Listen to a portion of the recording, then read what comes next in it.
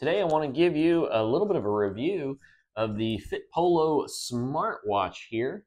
I recently picked this up and have been wearing it now for the last couple days, and I like this watch for a lot of reasons, but there is one thing I want to tell you about at the end to watch out for.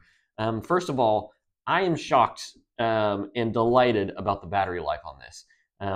So far, I have not had to charge it. I'm actually 3 days in on this now and haven't had to charge it. I've got about half a battery left.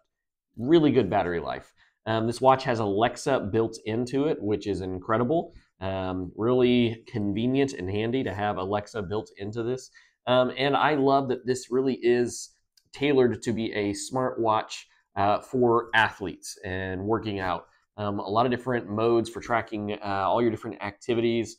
Tracks your heart rate, automatically steps, all of those convenient things, and it just works. I just love it. And my favorite part, I think, was actually how easy it is to set up. Once you get this, it has a QR code on the face. All you gotta do is take your phone, scan the QR code, connect it to Bluetooth, download the app, you're done. It was that easy. I mean, it was completely seamless. Now, the one thing that I dislike on this, and it's I don't know if you can see it in this, I'll try to zoom in, but the actual LED part does not take up the whole screen here and is actually offset up. So you have a portion of this screen that is completely unused, unusable on the bottom. I don't know if this is a design issue or what. So it's not my favorite, but it doesn't really affect the use of this watch. Still a really good watch. Give it a 4 out of 5 stars. Think you should pick it up.